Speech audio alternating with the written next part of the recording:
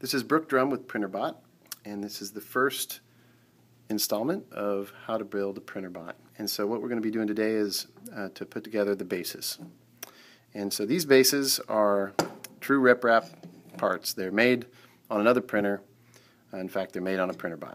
So these printers can make themselves, they can replicate. So that's why they're called rep wrap, replicating rapid prototypers. So first thing you want to do when you get your parts is inspect them, obviously. There's going to be some areas that you might need some cleaning. One way to clean those would be a razor blade. Another one, if you've got one of these, it's kind of nice to have this little file. Works really well on these printed parts. But if you don't have that, you don't need it. You can actually use one of these threaded rods to kind of clean out the area.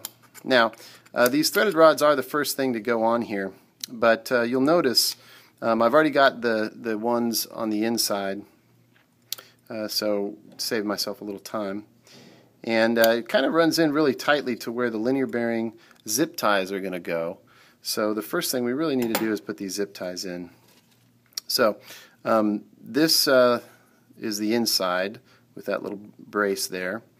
And so I like to put mine together with that fat part of the zip tie on the outside.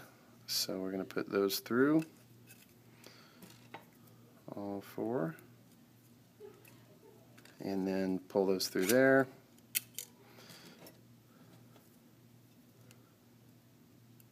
And we'll do that on both sides. Do the same thing, and they come up through that one.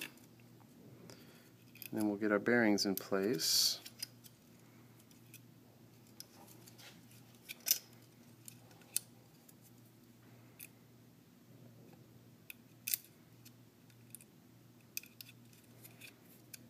Okay, there's one.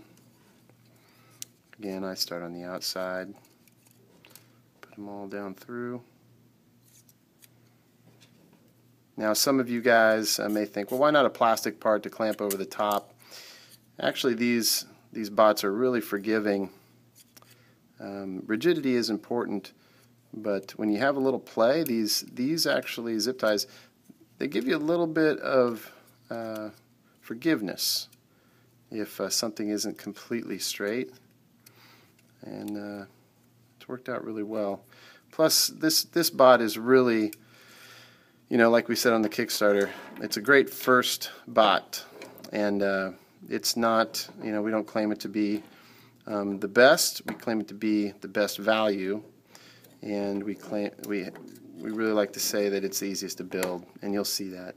So those snapped in really nicely. Sometimes you may actually, in fact, I can tell they're going to hold themselves in there before I even zip tie them close. But you might find that occasionally you have to clean out this side or this side, because the first layer of a print actually is a little more flat. It's squished down a little bit more on the bottom. So you may find that there's a little flare at the bottom of your parts, and sometimes that flare can interfere with the correct dimensions. But this was no problem, actually. This fits together really well.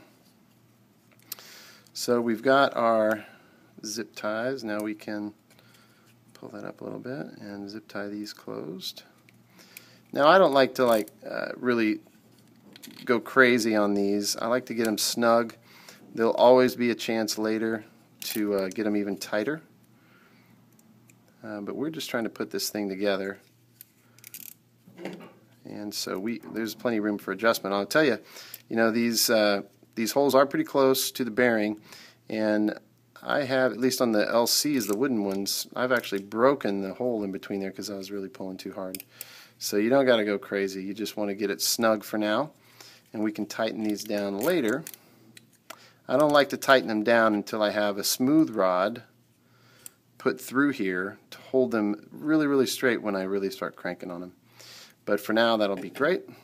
And the only reason I have these here is later we're going to clip those.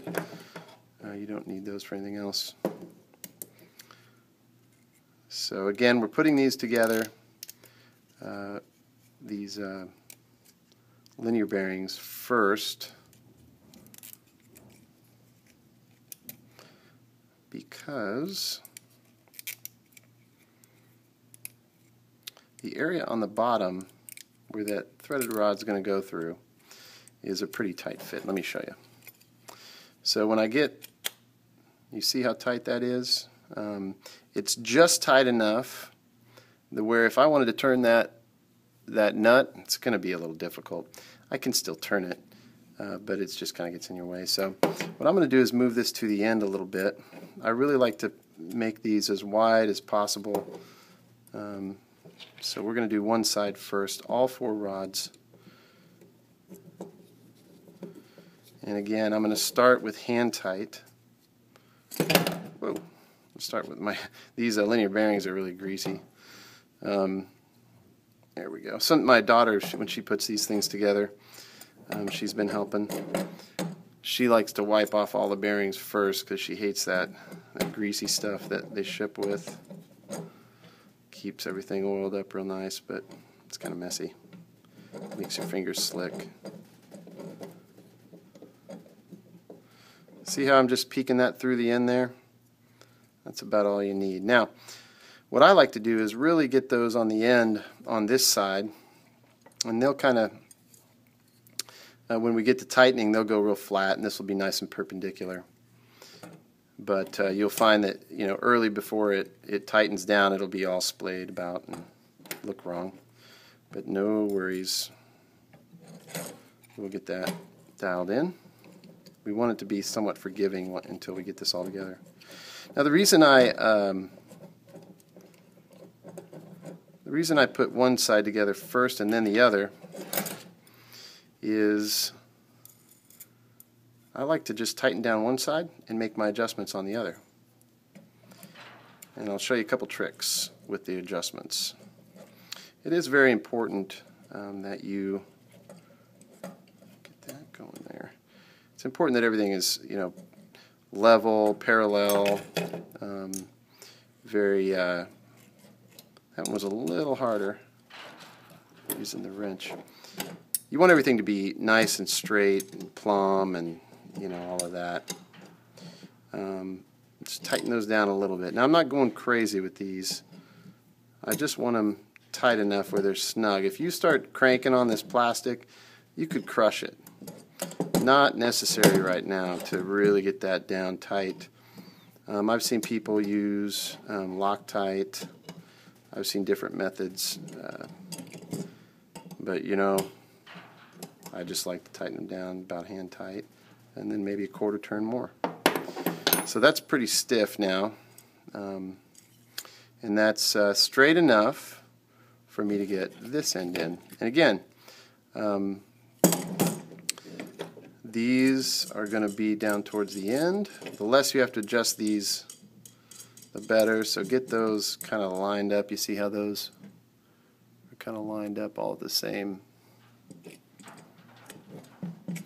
And sometimes this, you know, you got to get 4 of these in the holes. Okay, there we go. So it's still a little too tight on that top one. I'll give it a little bit more room. We'll be able to make our adjustments a little later for that.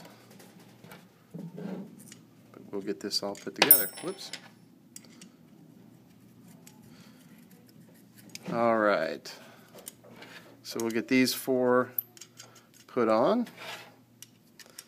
And that is the basis of the base. Basis of the base. So I'll tighten those down and get those lined up really straight, and I'll be back with my next video.